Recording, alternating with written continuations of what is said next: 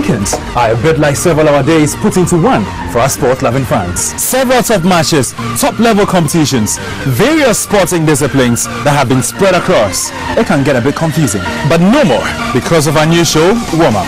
What would you do with over £200,000? You can't imagine, right? That is what your favorite footballer, Cristiano Ronaldo, earns per week. Now, let me show you this. That is one of the world's most expensive, a Cognizant CCXR Trevetta. Floyd Mayweather, he cruises into his gym with this. Now, would you like a tour to the Baby Jet Mansion? The Basilica is what it's called. Your Saturday mornings just got better. Join me, Thierry Nyan, from 10 a.m. to 11 a.m. on TV3 and 3FM for more juicy information on your sports personalities and what they'll be doing when they're not kicking for fame and glory. But let's look at more stories. And 5 deaths and 31 injuries have been recorded in 1,455 fire outbreaks between January and March this year. Domestic fires topped the list with 522 outbreaks. To curb this trend, the Ghana National Fire Service will from June this year inspect every home for fire certificates. Out of the 1,455 fire outbreaks recorded between January and March, 23 were industrial, 170 vehicular and 37 institutional fires. 140 electrical fire outbreaks were recorded, commercial 196 and bushfires 285. 368 of the fire outbreaks were put out upon arrival of the Ghana National Fire Service.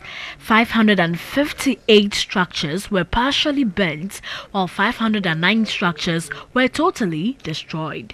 The amendment of the Fire Precaution Premises Regulation LI 1724/2003 to LI 2249 now makes it mandatory for every home to have a fire certificate. Come June, firemen will definitely send on people's home. So it is an obligation. The good news is that we are partnering with a public company. They will come in to supply the facilities like extinguishers and early detection and warning system for free.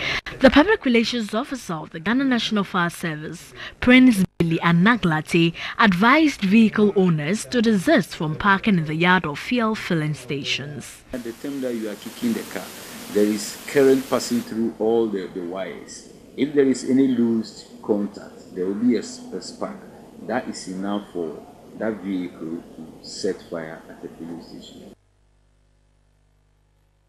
And the Ghana National Fire Service has debunked news publications which claims management has embezzled funds meant for the training of national youth employment personnel. The leadership explains the money is still in the account only to be used when the training commences.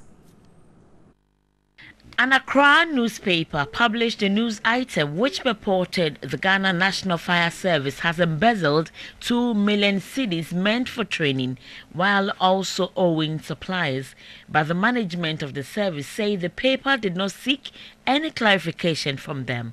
In 2016, the Ghana National Fire Service signed a memorandum of understanding with the National Youth Employment to train 2,000 civilians for later employment as fire safety assistants for 3 weeks.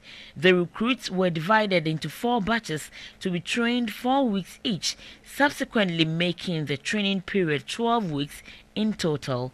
The management of the service also explains suppliers were paid 1 week after every supply out of the 3,000 cedis fund for the NYEA training. The NYEA also provided about 239,000 cedis for the renovation of the training facilities and not 2 million cedis, as the report stated.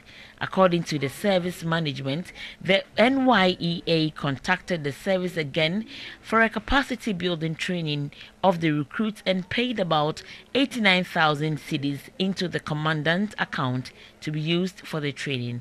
This amount, the management explains, is still in the account since training was fixed for a later date because of an ongoing training for GNFS personnel.